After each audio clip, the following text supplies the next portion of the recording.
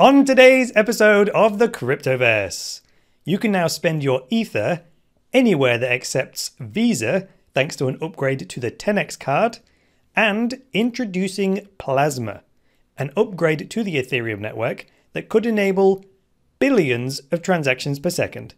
All of that coming up on today's edition of the Cryptoverse, so stay right there.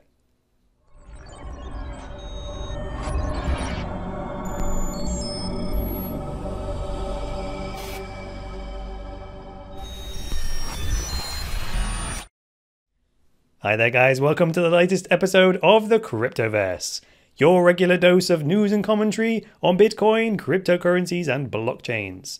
I am your host, Chris Coney, the founder of Cryptoversity, the online school where you can learn about Bitcoin, cryptocurrencies and blockchains. Find out more at cryptoversity.com. So let's get into the first story. TenX adds support for Ethereum. If you don't know what TenX is, it's a Visa card that you load cryptocurrency onto and then you can spend it anywhere that accepts Visa. So that's cool because it means that the merchant doesn't have to support Bitcoin or cryptocurrency or Dash payments. They don't care. They just accept Visa, you spend your cryptocurrency, Bob's your uncle. So this email I received yesterday actually, and it told me two things. Number one, I can now deposit Ethereum onto my TenX card and spend it anywhere that accepts Visa. And number two, they said that their previous email, which said that you can also deposit Ethereum-based ERC20 tokens onto your card, was incorrect. You can't do that yet. They're still working on it, but for now they've just added Ethereum. Now the price of TenX tokens has increased significantly recently. And I have a lot of confidence in the TenX project itself, and I can say that purely on the basis of Julian's leadership and the team that he has assembled. So I'd have confidence if that's the only thing that they had. They do happen to have a good product as well. But I think the team and Julian's leadership is going to be the key to their success. And I'm not surprised that their price of their token has rocketed recently. So how about we do a little demo with the TenX card? What I have up here is an Android emulator, because I don't have an Android phone, I have an iPhone. So this is the app I've talked about on previous occasions. If you're an Apple user, because TenX haven't released the iOS app for the TenX card yet, so I use this BlueStacks application on my computer, which kind of emulates an Android phone. So as you can see right now, I've got 0.0035 Bitcoin on the card, which is currently worth £9.36p. And that I can now go and spend that in a store in the UK using the TenX card that I have in my wallet. But what's happened now is there's an ETH button that has appeared inside the app, which I can switch to. And at the moment, the balance is 0. Now, if I click deposit, it will take me through to the, well, actually ask me for my PIN number, which I'll just turn that screen off for a second while I enter the PIN number. There we go. And then I'll bring you back. Now it's going to say I'll share my wallet address.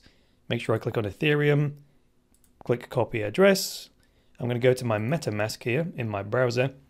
I'm going to paste the Ethereum address in there. Now I did notice a bug here.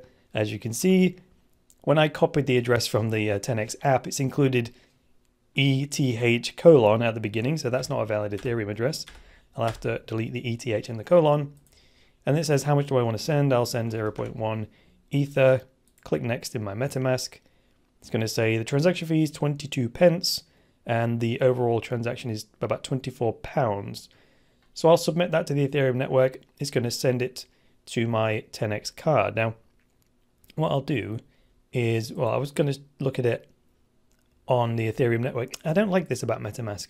It uses some weird block explorer. I'd much rather it used Etherscan because you can see it in real time. It actually sits there with the wheel processing, so you can see actually when the transaction goes through. I've included the standard fee there with which MetaMask recommended.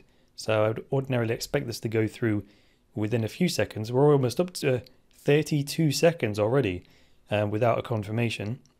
Let's check in with the app itself. If I go back to the main screen, what should happen as soon as that transaction confirms is the amount in pounds will show up inside of my TenX wallet.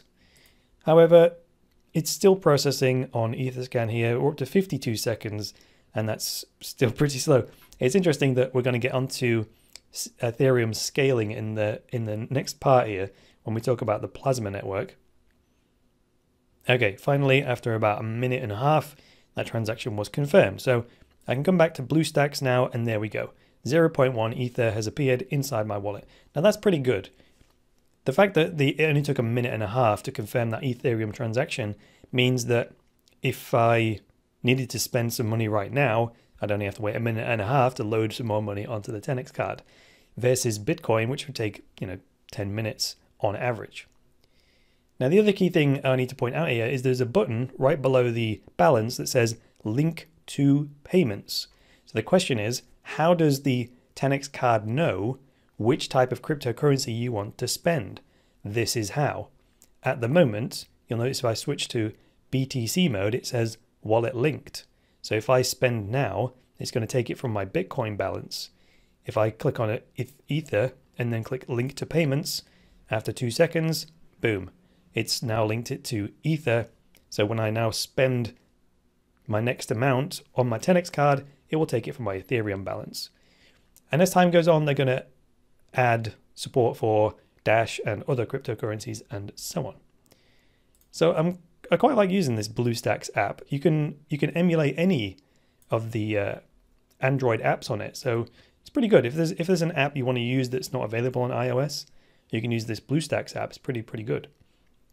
So the link to payments button was the key thing I wanted to show you there. In terms of TenX's roadmap, let's go over to their development blog and see what's coming up. So this was published a few days ago, like 4 or 5 days ago. So they're saying that they're working on the web app. So when the web app launches, we won't have to use the BlueStacks thingy. No matter what device you've got, you'll be able to log into the web app and do the process that I've just showed you. They're saying the closed beta will begin on the 14th of August, which is coming up in 3 days' time, and then they'll do a gradual rollout. And then they have got further implementation with exchanges coming up. The iOS app is in closed beta. It says it will begin on the 21st of August and then will roll out. And then finally, they're talking about other currency rollouts, such as Dash is being tested internally, and then they're going to roll out support for ERC20 tokens. Do you know what's kind of odd? Is if you owned some TenX tokens, the pay currency, you could load that onto your TenX card and then spend it. That's a mind screw, isn't it? Because you're using the TenX token and spending it with the TenX card. I don't know. That's just kind of a funny logical puzzle in my mind. It's kind of my sense of humor. Anyway, that's all I've got to say about TenX for today. Project going in the right direction, if you ask me.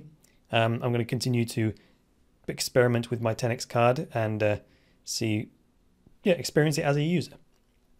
All right, moving on. Introducing the Plasma Whitepaper. That's over on, what have I done with it? Here it is. Plasma.io. It's a very basic site right now, but it links to the white paper that has been written.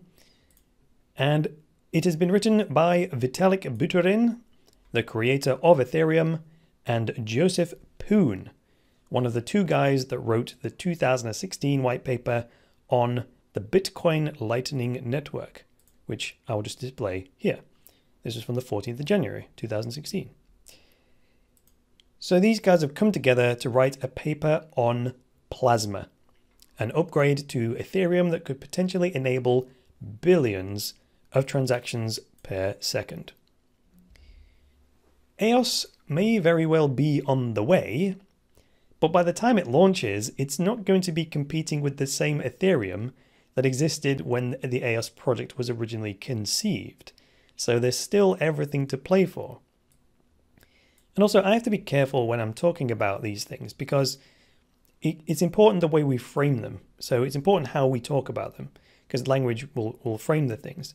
It's quite easy to slip into the paradigm where it's almost like we're assuming it's a winner-take-all game. This is not the case, right? Which is why it's not really fair to call EOS an Ethereum killer. I can easily see a future where EOS and Ethereum coexist. I mean, even at this very early stage in blockchain technology, we've got dozens of projects working on connecting different blockchains together. So by the time that EOS actually launches, and by the time Ethereum and EOS become like de facto platforms, it'll be easy to get the two networks to talk to each other. It'll probably be as easy as it is today to connect two different web apps together. I mean, that's super easy to do nowadays. Anyway, Plasma itself, notice how they are continuing to use gas as a naming convention. I thought that was kind of clever. This can be initially understood to be a Lightning network, but for smart contracts on Ethereum. Now I say initially because there's a lot more to it than that. And I'm just using that as a soundbite so that we can just get our head around it initially. And the other metaphor that I've come up with to help me understand how Plasma is going to be structured is like a hierarchy of smart courts, like a legal system. So you'd have the supreme smart court at the very top, and that would be the main Ethereum blockchain. And then below that, you'd have these lower smart courts at different levels that would take smart contract processing off the main network and then submit the results back, just like the Lightning Network is going to do for Bitcoin transactions. And just like the Lightning Network, if in this system you suspect someone is trying to cheat you, you can always just refer your case to the Supreme Smart Court, which again is the main Ethereum blockchain, and it will instantly be settled just as if it was a main transaction on the main network. So you've always got the Supreme Court settling things if anyone in the Plasma network misbehaves. So that's the metaphor I'm going with for the time being. As I study Plasma more and more, I'll see if that metaphor holds and is still valid. But let me know in the comments below if you think this is a helpful framework for understanding Plasma, and if not, perhaps help me to refine it so that we can get people understanding this stuff more easily. Alright guys, that's all for today. I've been Chris Coney. Thanks very much for joining me. If you like this episode, hit that like button. If you're new around here, then get subscribed. And if you would like access to my very best material, such as my structured online courses, which will teach you things like how to make and save money with Bitcoin, check out cryptoversity.com.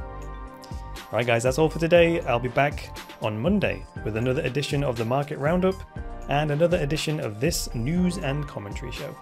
So until then, it's me, Chris Coney, saying bye for now.